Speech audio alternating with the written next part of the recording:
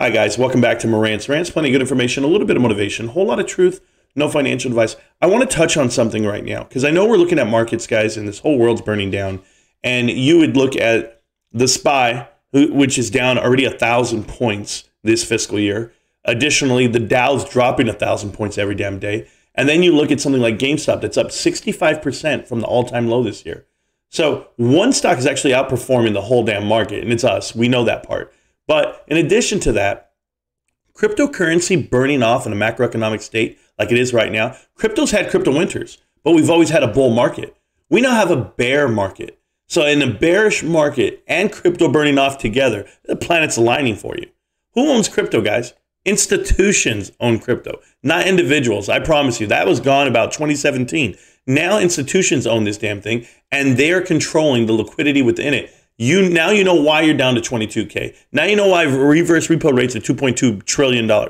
This is a never happening event, like as in it'll never happen again type deal. Yeah, we're watching it crash in real time. But what are we doing to combat that? Well, I'm buying and holding. That's all I'm doing. And I love the company I'm invested with. We have a different leadership. We have a different style. Our retail investors are diamond-handed, yes, but more so than that, don't you love this?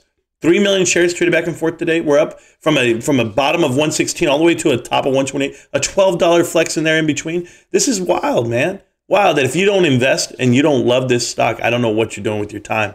But the effort we put in, the time we put in is going to pay you back handsomely. I don't know when. I don't have a date, but I have a lot of catalysts in front of me.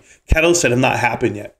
And when those catalysts happen and you see what's happening upon this market, it's going to be fun to look at. Maybe it's in a year from now. Maybe it's in 2 years or 3 or 5. I don't care.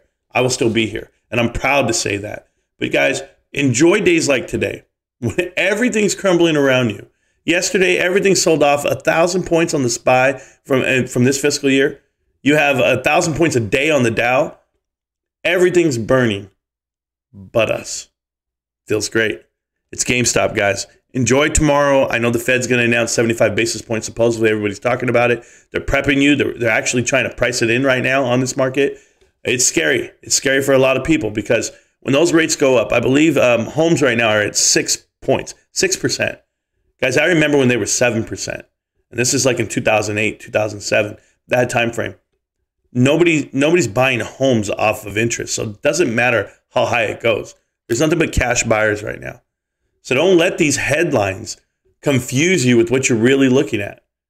You're looking at someone who's trapped. They have no way out. And all you have to do is buy and hold. That's it. I don't care what you're buying and holding, guys. I wish you the best of luck on anything you buy and hold. Me personally, I hold GameStop, and I have that badge, and I'm going to wear it proudly. GameStop. Can't stop, won't stop. GameStop. I'm going to see you tomorrow, millionaires. Peace.